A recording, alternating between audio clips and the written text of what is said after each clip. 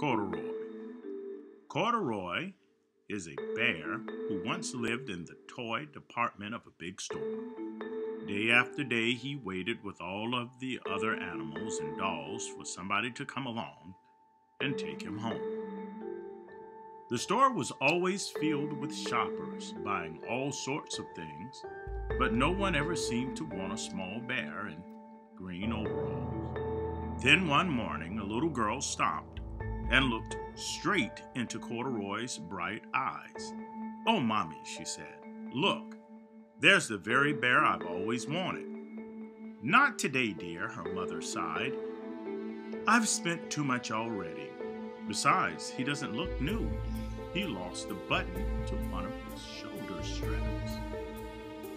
Corduroy watched them sadly as they walked away. "I didn't know I'd lost a button," he said to himself. "Tonight I'll go and see if I can find it." Late that evening, when all the shoppers had gone and the doors were shut and locked, Corduroy climbed carefully down from his shelf and began searching everywhere on the floor for his lost button. Suddenly he felt the floor moving under him. Quite by accident, he had stepped onto an escalator, and up he went. Could this be a mountain? He wondered. "I think I've always wanted to climb a mountain." He stepped off of the escalator as it reached the next floor, and there before his eyes was an amazing sight. Tables and chairs and lamps and sofas and rows of beds. "This must be a palace," Corduroy gasped. "I guess I've always wanted to live in a palace." He wandered around admiring the furniture.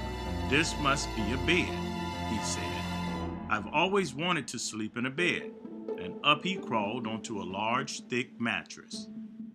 All at once he saw something small and round. "Why, here's my button," he cried, and he tried to pick it up. But like all the other buttons on the mattress, it was tied down tight.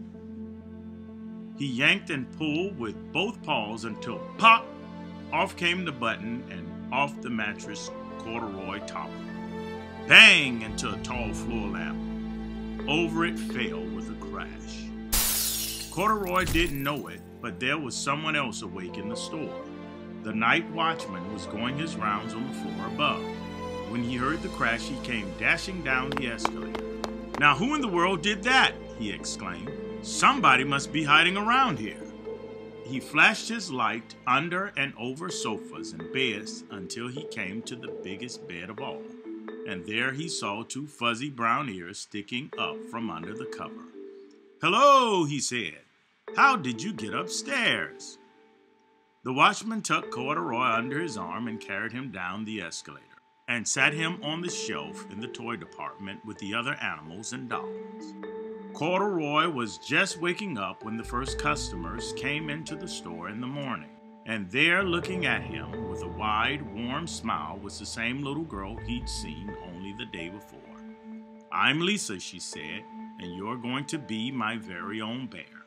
Last night I counted what I've saved in my piggy bank, and my mother said I could bring you home." "Shall I put him in a box for you?"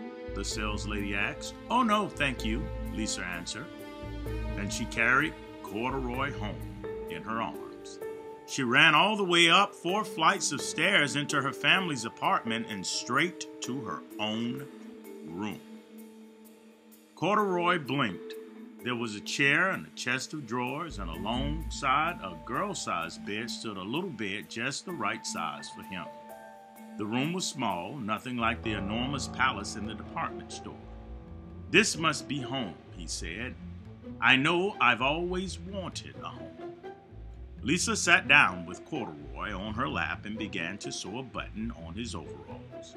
"I like you the way you are," she said, "but you'll be more comfortable with your shoulder strap fastened." "You must be a friend," said Corduroy. "I've always wanted a friend." "Me too," said Lisa, and gave him a big hug. Corduroy. The end.